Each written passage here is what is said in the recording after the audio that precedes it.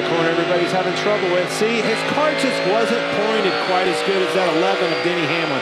And that's so important in the center of the corner, trying to get rotated where you can get back to the gas.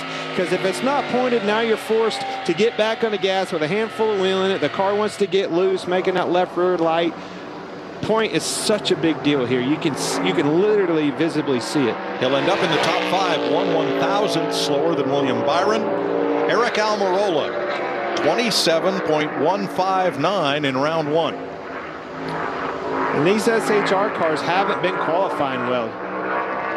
Both Eric and his teammate Chase Briscoe making this final 10 round. I think that's a big shot in the arm to their organization. But will it put him on the front row?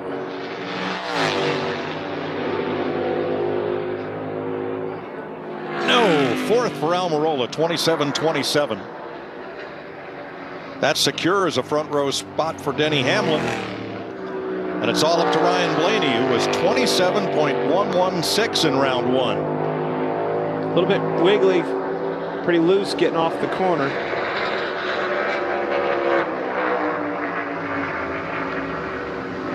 He entered high.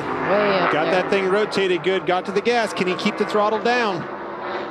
Now it's all about do not go down here and throw it away. Don't overdrive this corner. He floated off in there, but she's going to drive off into the sunset. Great lap. And Blaney, 27.127. Wins the Busch Light pole. Good job, everybody. Okay, well, I was technically right. He's 1/100th slower than his previous. So he didn't need to go faster, but he needed to go by just as fast. Well done. Regan. Well, Mike, we stood there watching the lap just a moment ago with Denny Hamlin. You're watching the ghost car, and I saw you kind of get a little cringe as he went into turn 3 there, but nonetheless, a good lap for you. Needed a little bit after practice, and you guys found it.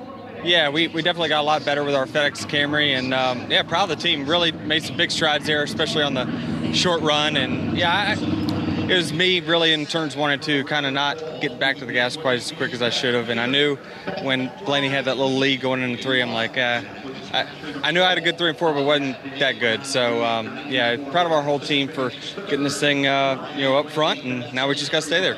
This track's going to evolve a lot tomorrow. Top, bottom, different lanes, different places you guys need to run. How do you prepare a race car, and how do you overnight figure out what you want to do as a driver?